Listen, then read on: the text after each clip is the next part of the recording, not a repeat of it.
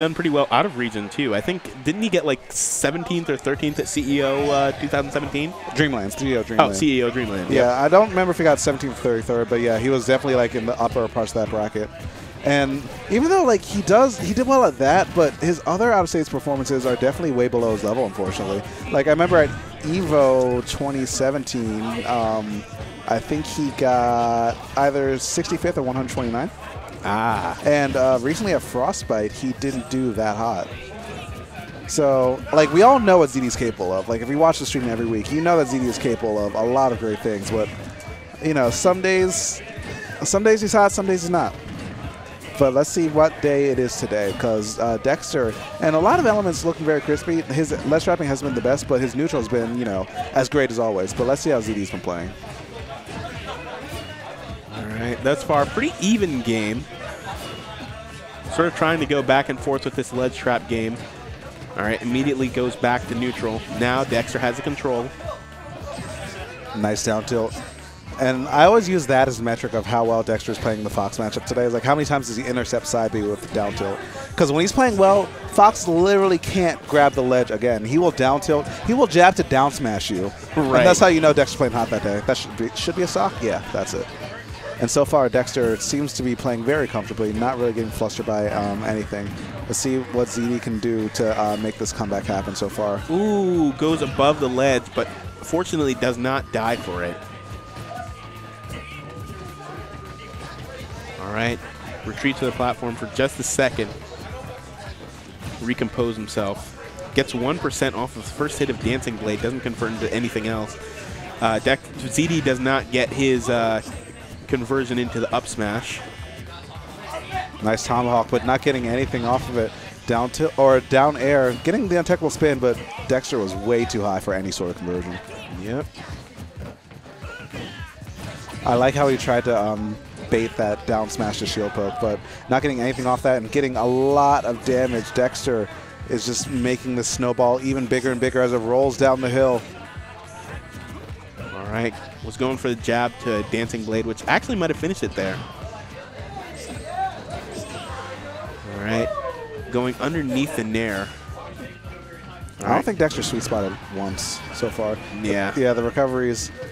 Although that one looks like he was trying to catch ZD sleeping at the wheel a little bit.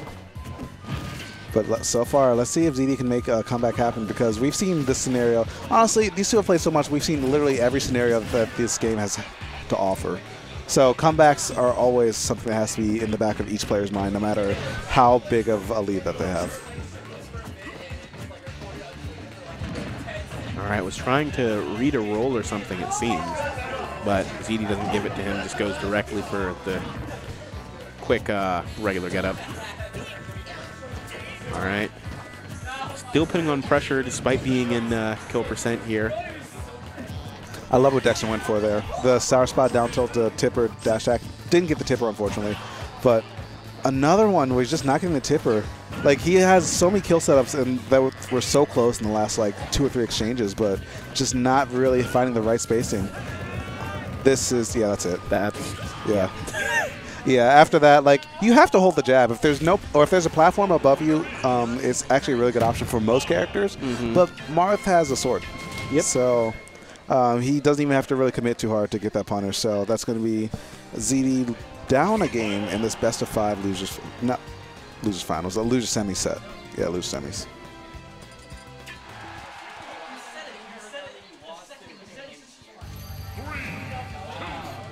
All right, so FD is going to be the pick between these two players. All right, and FD definitely a pretty strong pick for Fox. All right. Thus far, Dexter's going to start racking up the damage again. All right, goes above the down tilt this time. Timing may have been right or may not have been, but doesn't really matter if Fox is just going to sail right above you.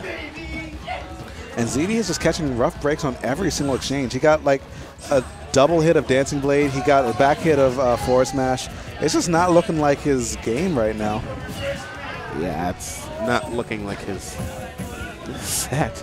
Yeah. Well, let me like kind of answer that. Yeah. I was about to say, like, that wasn't just bad luck from ZD. That was also great play by Dexter. Yes. So, yeah, like, you can't take away how much work Dexter is putting in right now in this game. And ZD has a mountain to climb because he is liable to be down 2-0 in this best-of-5 set. And that's not a position you want to be in because counterpick advantage is something that you just have to consider.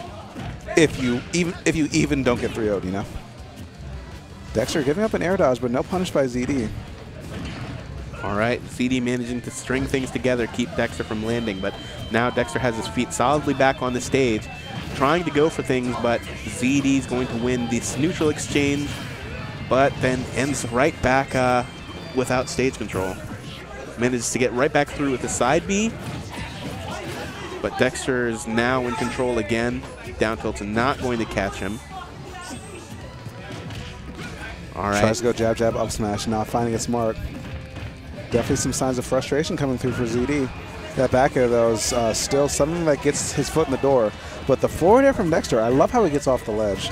Is going to find the mark and give him more room to work with. All right, going to dance around, put on pressure, but Dexter's just going to use the dancing blade to relieve some of that pressure.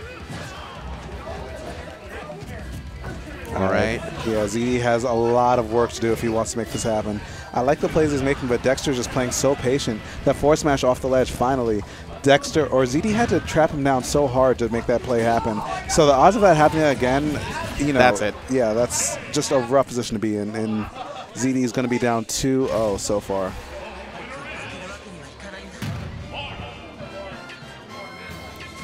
Yeah, this looks absolutely exhausting. Honestly, every set between these two does, but like these guys, they play so often, and ZD's been in this position a lot. He's been in this position, I think, like maybe 2 weeks ago even. So like, you know, it doesn't matter how far ahead you are in stocks, in games, and like even lifetime set count. These two can always go either way. That is absolutely true. All right, and so thus far, just a bit of laser damage coming in. All right, now ZD starting it up with a quick down throw fair.